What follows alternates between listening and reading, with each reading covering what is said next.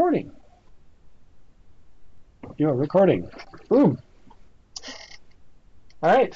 I'm Bruce Sundeen, a communication, video, audio, electronic media person. Hi, I'm Andy Robinson, potato guy. But I'm also the potato extension agronomist. Agronomist, Yes. And he's a multimedia guy and kind of wear a lot of hats. Yeah, and for two universities, work with the University of Minnesota and NDSU. Yeah, so he works for the bad guys. They're not really bad. So, anyway, well, we're talking obviously about time lapse.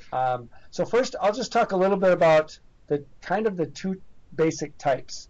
When you think of time lapse photography, you think of pictures, and that's generally how it is, right? One picture after another, just like a movie works. It's really a series of pictures. And the nice thing about it is you can have a lot of time between those pictures, and then when you bring them together and run them, it makes things look like they're going really fast. That all changes with the type of device. And so what I'm going to talk a little bit here is a GoPro. Don't have to use a GoPro for this, but this works. Takes still pictures, but it also shoots video, and that's the other way to do time lapse. You just shoot straight video and you speed up the video. The nice thing about that is you get sound with it. You also can speed it up and slow it down in places because it's capturing everything. The problem with it, huge file. I mean, if you're going to run, like you have yours go like a week, right? Your time lapse? Yeah. Yeah, a week or if you two. go a week or two, I mean, I can't even imagine the size of files and the space it would need. So that's why photos work so well. And then you can have different size photos. But you can do time lapse with your phone.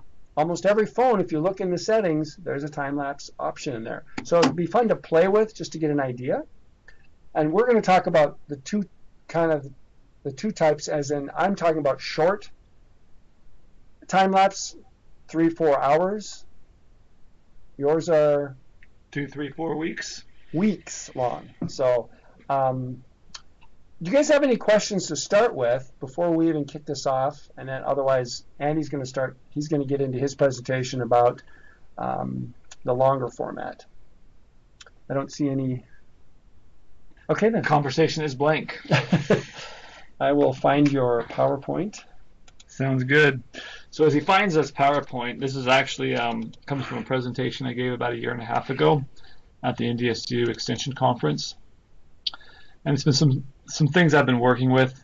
The main reason I thought about doing this is because as spread out as I am between two states, I can't get to every place we're doing research on a daily basis. It's just not feasible. And so one way to capture the change, say, in our plants and their growth was by putting out these cameras that take pictures on specific intervals during the day. So just jump right in. So way I do this, you can either do it like Bruce said, either with a smartphone if you want to do something over, I would say, a short period, or I use these field cameras to do more of a long period of time. And so that's what we're going to talk about and how to use these. So why do I use it? Like I said, I use it to capture data over time. It kind of helps give me those eyes in the field to show me what's going on when I wasn't there. It's really cool from a research standpoint. So you put down some kind of product and you can compare that versus another time lapse or pictures from the same time period to see what's going on, to see what's happening to those plants. I find they're also very fun. Growers like them at winter meetings. They can be very interactive. They can see what's going on. They can actually get a visual, almost like a movie of it versus just looking at a couple still shots. And so I think it's fun to do. I think it's fun to play with technology and try to find uses, especially in our extension activities that we do. So the two main ways I'm going to talk about here are using a smartphone or a field camera. Like Bruce said, you can use your phone. This is an Apple iPhone here. You can see if you swipe on that picture, there's a time-lapse option that you can use. I've done these with smartphones, say like when we're planting or when we're harvesting for 2 or 3 hours. I'll just set it up on the hood of my truck in a holder, and it will take that video. I'm not sure if, are you guys seeing the PowerPoint? Pause. Yes, it's fine. Okay, good. Sounds All right, good. Sorry. So anyways, so you can set them up like that. I don't have any of those for my smartphone today in this presentation, but if you go to my Instagram account, @Spudology, you can find a couple of them if you want to look at my ones I did on my iPhone. And then the main thing I'm going to talk about is these field cameras, as you can see here on the side. So Just real quick on the smartphone, what's nice about it, I use it for, say, a one-day, we're setting up a trial. Because sometimes people are interested, how do you do your research? Especially the farmers, when they're using these big planters and they're planting 40, 50, whatever acres in a day, and we plant maybe half an acre. It gives them some perspective, too, for what we're doing and helps them understand why it takes us so long to do it. Anyways, actually, I do have, this is from my smartphone. I forgot I did have this in here. So you can see this is us setting up a trial here. We're just staking it out, flagging it out. This is all taken just off the hood of my truck. Did you have a lot of coffee? No. Actually, I didn't. Moving very fast. Yeah, but you can see, so we set it up. We plant, the flags basically distinguish between where the different plots are planted. And like I said, this is just off the hood of my truck, setting up on iPhone, just went to time lapse, hit the button, just let it run until we were done. So came back for some more seed there, and we planted some more.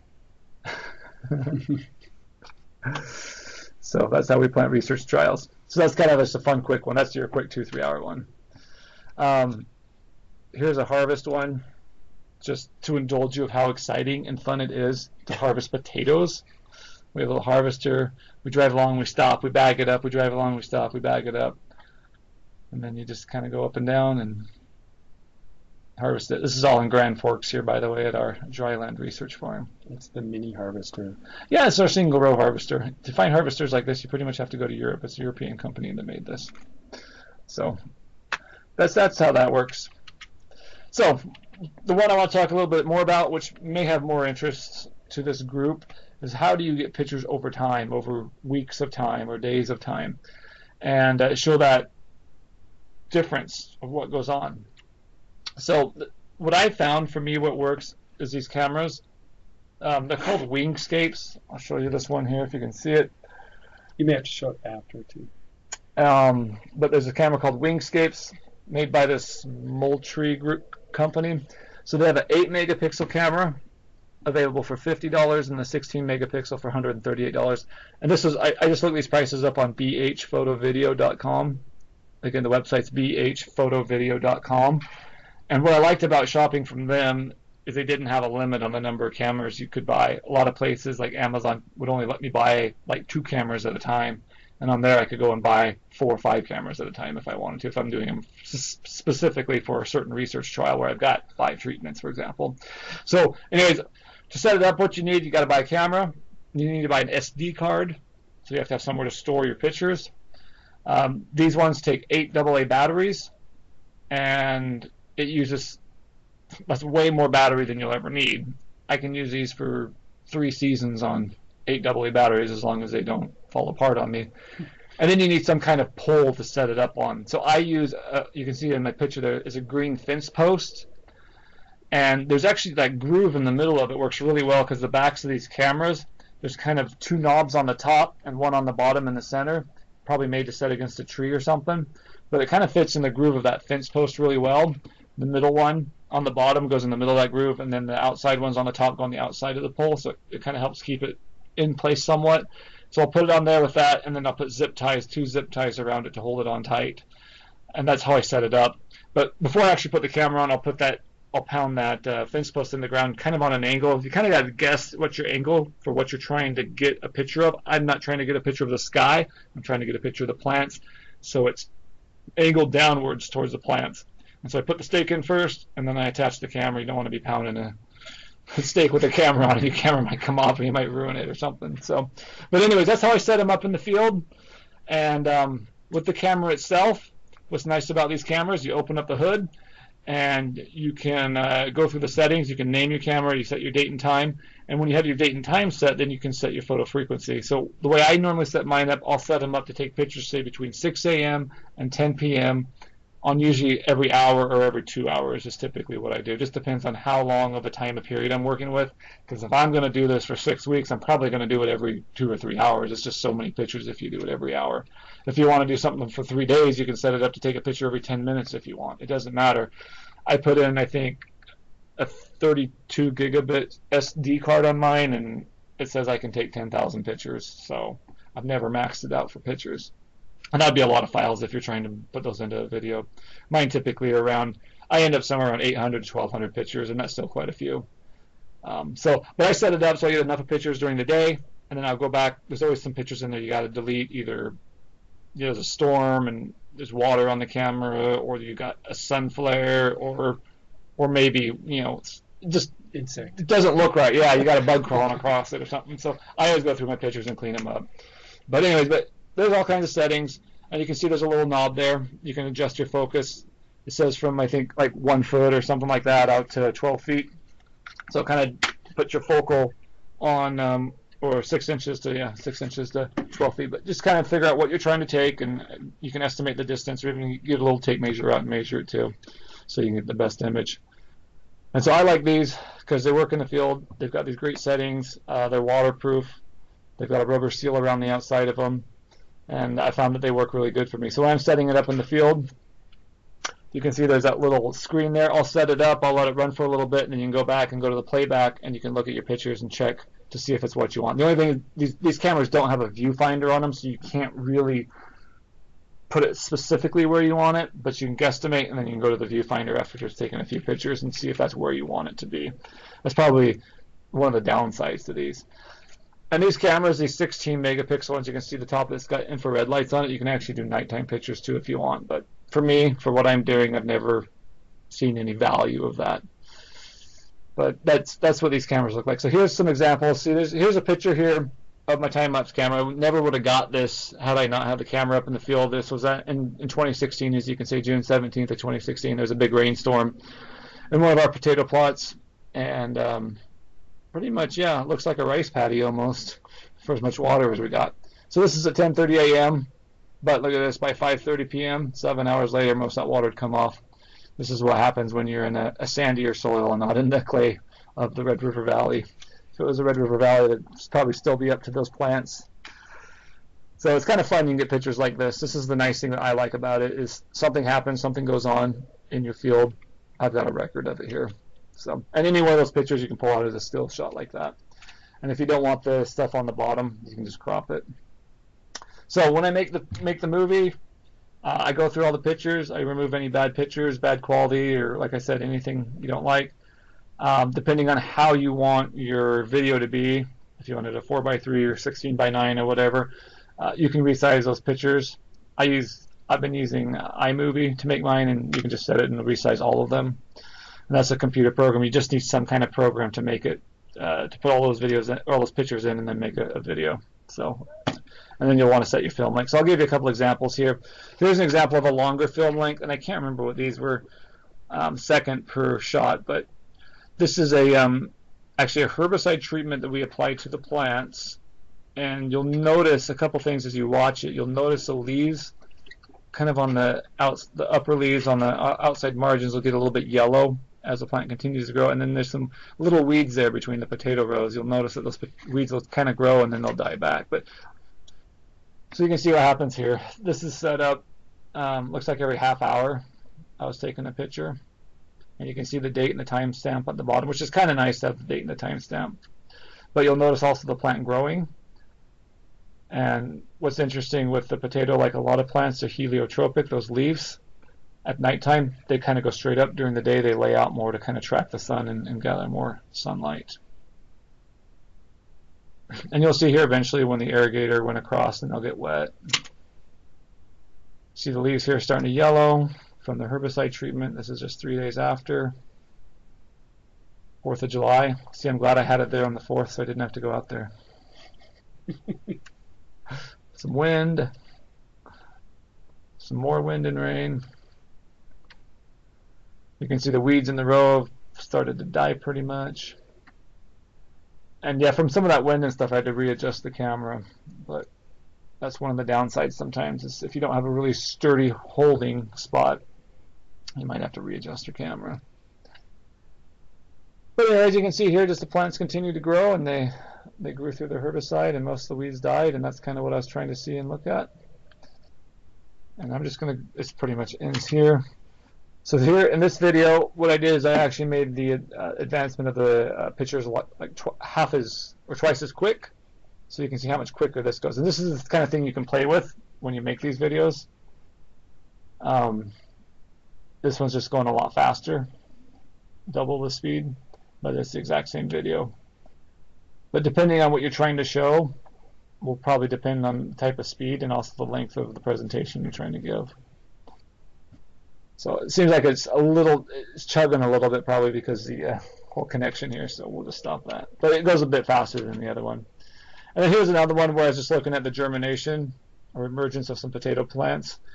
There's some herbicide treatment to the plant the previous year, so there's herbicides in the potato. Actually, what you're seeing here, these are just weeds growing. So it shows weeds, there's a big rain event, went away, dries out. So again, you see the weeds growing here, the common lamb's quarter. So you can show a lot of different things with these cameras like this. Every time it gets dark, is that each day? Yeah, you can just see the sunlight. That's the shadow. Because we're looking west to the west here, so as the sun goes around, it's shade from the plants. But anyways, now we can see some potato plants. There's a potato plant that's kind of on the right side on the hill with the curled up leaves from dicamba damage. So that's growing, and we got more weeds growing. But anyways, just another example of what you can do with the camera. So what I like about this 8 megapixel camera, it's economical. You still get pretty good pictures. It has a timestamp, but there's no viewfinder on it. And again, you get pictures like this, which are fun. The 16 megapixel, you got double the quality on the lens, so you get a little bit more detail. It does record temperature. It does have the night vision. It does have the video screen. So those are some of the advantages of this more expensive camera.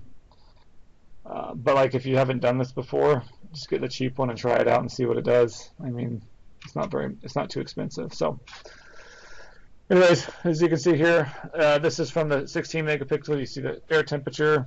I've got the name of it. I named it Spud 33. You got the date and timestamp. So that's all nice information that it gives you. So anyways, some tips I have. Before you do it, practice picture taking before you put it out. Because I know there's a lot of things that can go wrong. I've had it where the SD card wasn't clicked in all the way. I've had it where I thought I had the settings turned on to take at those certain time frames and I didn't. So check and make sure it's working. That's why I said the nice thing about a 16 megapixel one, it's got that viewfinder on it, so you can always set it up and come back a few hours later or whenever, a day later, and just make sure it's taking pictures. With the 8 megapixel, it doesn't have that, so you'd have to actually take the SD card out of it, pop it into a computer, check your pictures, make sure it's working. You got to make sure the lens is clean. Sometimes my lenses get dirty from the hard water from the sprinklers or dirt that pops up on it.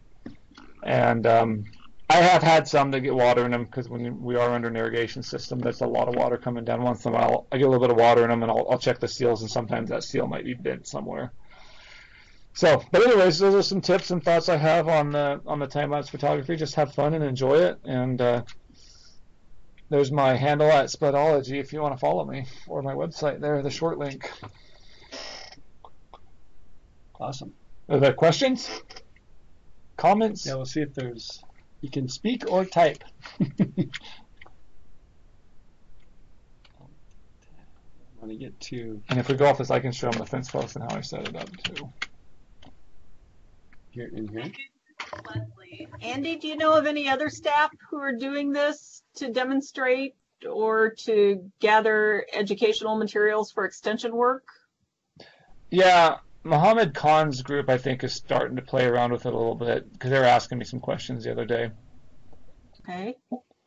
I'm not sure who else might be. Yeah, have we brainstormed with any others? I'm trying to think. Molly Sobey asked me specifically, is there a way to have a plexiglass thing and grow a plant so the kids could see the roots and the stem coming up in time lapse? And I said, I think so. That might be the case where you've got the infrared on these. Because usually I think when you do those roots under a box, you got to keep it dark or they won't come out to the outside. But maybe if you had a plexiglass box, but you made it dark on the bottom part and stuck the camera in there with the infrared, that might work.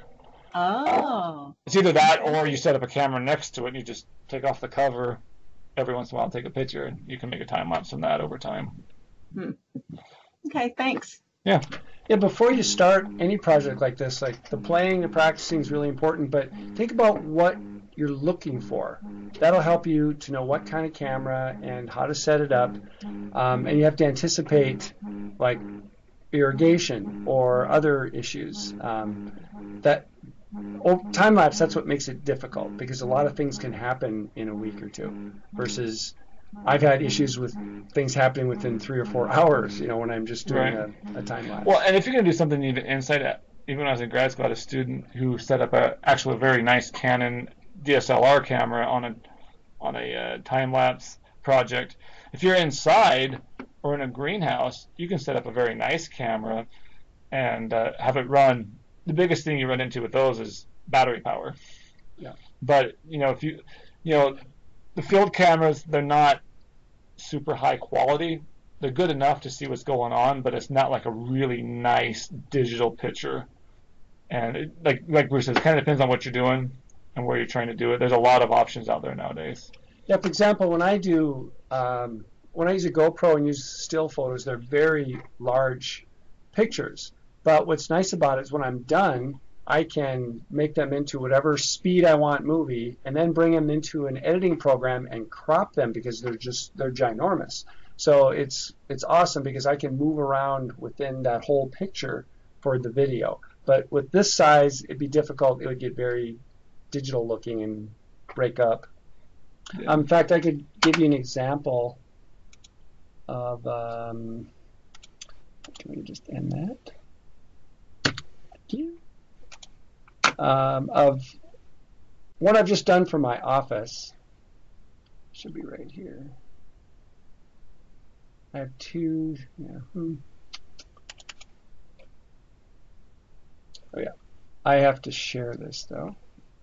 Back this up. Lynette typed in there, I don't know if you guys can see it, is there a certain program you put them in to do the time lapse? There are all kinds. Yeah, Bruce is going to talk all about that. Well, the problem is there's so many. So I wrote down a few that are free. Panel Lapse, it's called. There's Sky Studio Pro, LR Time Lapse. Some of those have restrictions, like the LR Time Lapse, you can only have 400 pictures. But a simple one, and Movie Maker, they quit supporting it. It's back. You can use Movie Maker to import those pictures, and then you can vary the speed and everything. So that's one of the easier ways to do it. If you have a Mac, like you mentioned, iMovie, there's just a ton of ways to do it, and you just have to kind of play around and find out what works best for you. What I used to use is just a QuickTime 7. I could import them all and just decide what frame rate I want, and it would output the movie, and it was really simple. It's not usually that simple. When you're working, if you're getting picky and you really want those quality pictures, then you have to go in and tweak those. There's ways to do that as well. It depends on how So if I'm just doing something for fun, not really worried about quality and work,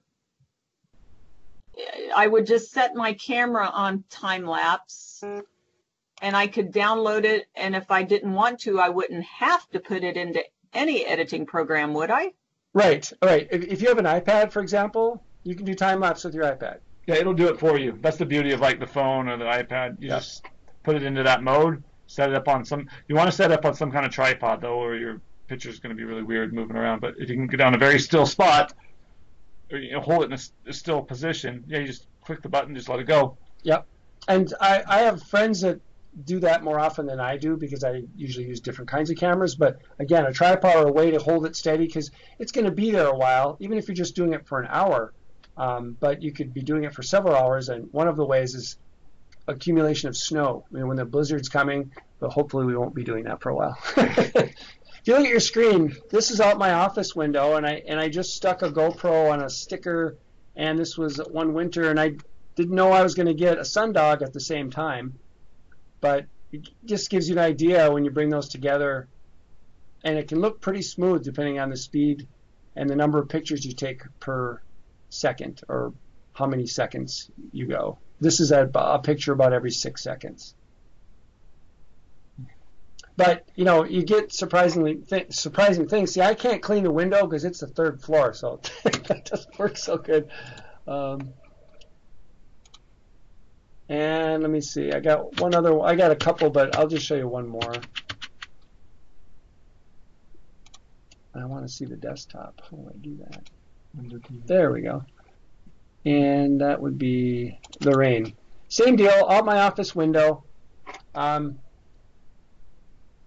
you can see a small rain. There's a little rainstorm going by. It's really smooth, other than the trees shaking a little bit. But this was a lot. There's a pan or a zoom going on, and I'm doing that with software because of the it's so large. The resolution is so large. But I purposely make these really short unless I have a purpose for them in a video or whatever I'm doing.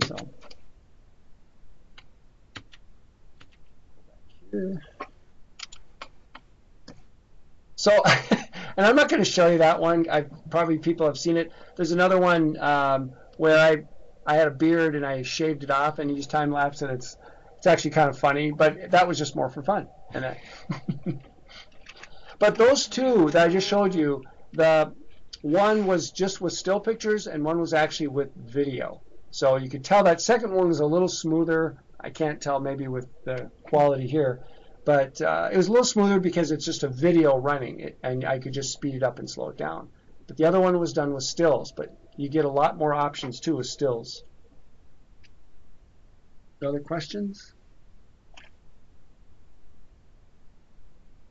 I'm going to put some people on the spot. I'm just curious if any of you have thought about how you might use time-lapse photography. Leslie and Brian, who are on, are crops people, so they may be thinking kind of like Andy. Lynette, you're mostly youth, aren't you? Have you thought about how you might want to use time-lapse? We have a nice small group here. This idea for this topic came up from a county-based agent, so she'll want the recording. I would use it similarly to Andy in, say, plant identification and herbicide injury symptoms, etc. Uh-huh. For youth, Yeah. Yeah, you're right, Lynette. I think kids would just have fun doing about anything with it. So. Yeah, that's what's great about youth. I mean, you could do something productive, but at the same time, they're going to be completely entertained and taken in with it. Right.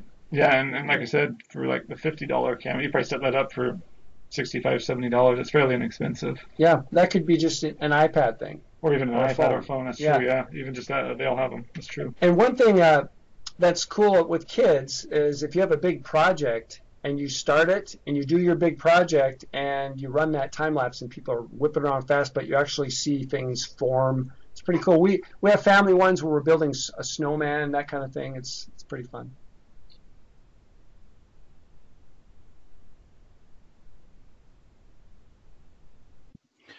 Well, thank you very much. I'm going to sign off. Thanks, Brian. Thanks, Brian. Well, if there aren't any more questions, we'll call her the end. But if you have more questions, this would be the time. Well, I'm going to sign off too then.